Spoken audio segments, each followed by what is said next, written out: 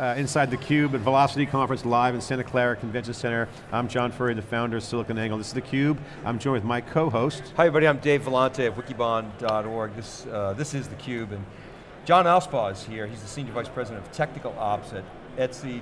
John, welcome to theCUBE. We heard some great keynotes this morning. So I got to ask you, is the web getting faster? Did we learn that? I think we heard a little bit. That's a good question. I think we heard a little bit from a number of folks that the web isn't necessarily getting faster, and this is something that we, I think, should expect with every new incremental ability that we have. We have new standards, we have new practices.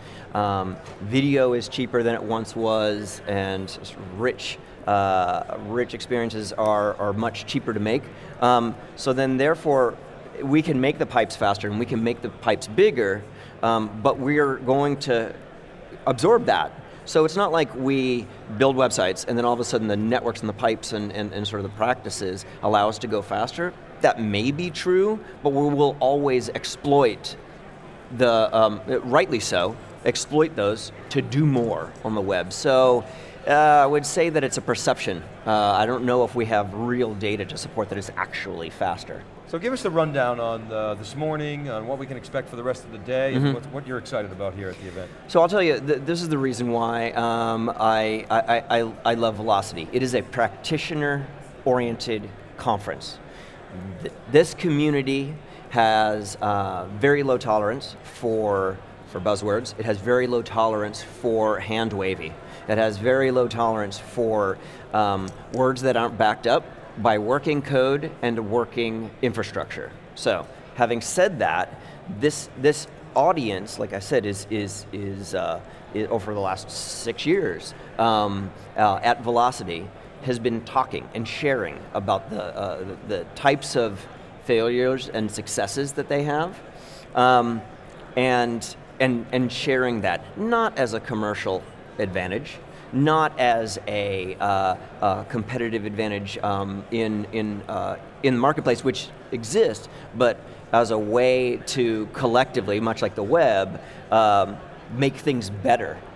And so I think that's what's quite different between Velocity and other conferences, which are things excited about. So the tech operations is kind of I don't want to say cult, but it's a really tight-knit community. You mentioned tolerance. Jonathan Hellinger, who was at Facebook, and I talked a couple years ago in 2010 when Facebook was really scaling up their operations. So that was was called web scale at the time. Now the term is hyperscale.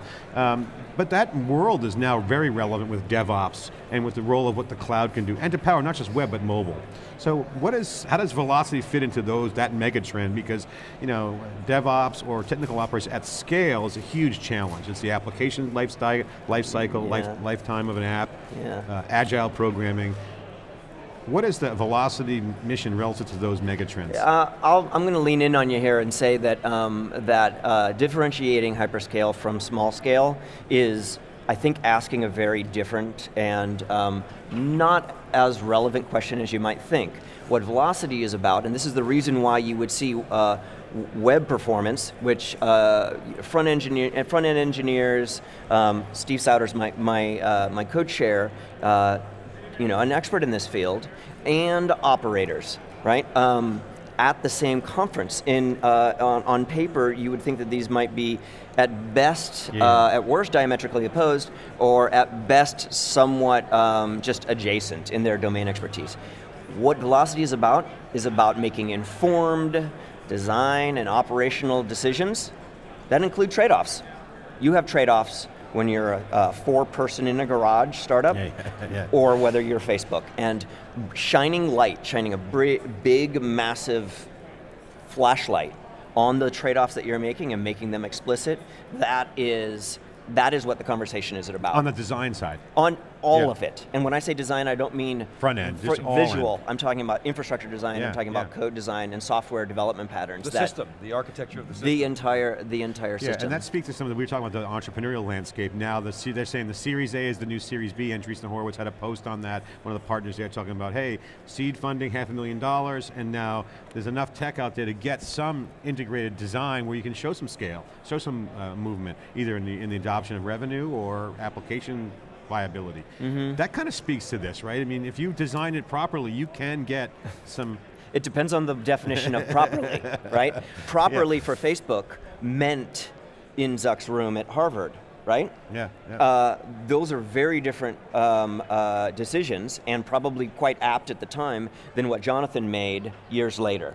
And so again, I think that where the conversation, the better question is not building it right the first time. It is, or building it right at any part of your evolution. It is making it very clear on what you are building and when you expect all designs will fall over. It's only a matter of time. And so, you know, a lot of Velocity attendees are pretty familiar with the spending too much time to get something out that's absolutely perfect, is going to scale infinitely. Why would you do that if you have 0 customers, right? Versus the trade-offs that you would make when you have 1 billion users. And there's, you know, it's a bit of a much more complex, but it's not as delineated. I would even argue delineated by even funding. To some extent, this is. But I would say it's just a yet another influence on those decision making. John, we know you got to go, but I think your point about practitioners, a conference for practitioners, right on. If you listened in this morning, it wasn't a bunch of hand waving and celebrating the progress that you've made as a community. It was all about the challenges, the problems, the risks, how to identify those. So we heard a lot of good meaty content this morning. What's up for this afternoon and tomorrow? Give us some highlights. I think what you're going to hear is a plethora of perspectives. I think you're going to hear, and that's the thing that we're hoping for, is to get a diversity of opinion and that has real meat. We don't want to talk about theory. What you're going to hear from a number of cases, and a lot of these you can consider them as sort of case studies.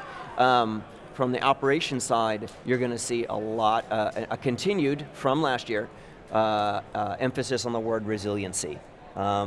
Building something perfect that will never go down is exactly a pipe dream. And instead of spending time preventing failure, and instead focusing on how can you best absorb variations, right? The cloud is basically a forcing factor on this because failure is expected very much, and I think that's probably, history may say that that's actually the larger benefit because the cloud can fail, so that's good. Okay, John, I know you got to run for your next segment. Thanks for coming on theCUBE. I know you're tight, really appreciate it. We'd love to spend more time with you, but you're very in high demand. Thanks for coming on theCUBE. We'll be right back. We're going to drill down and have a lot of conversations with the technologists, the practitioners, and the folks putting the meat on the bone, as we say. A lot of sizzle at other events, but the steak is here at Velocity. Meat on the bone, use cases, operations design, great philosophy, a lot of diversity. So thanks for coming on. We'll be right back with our next guest after this short break. All right, thank you.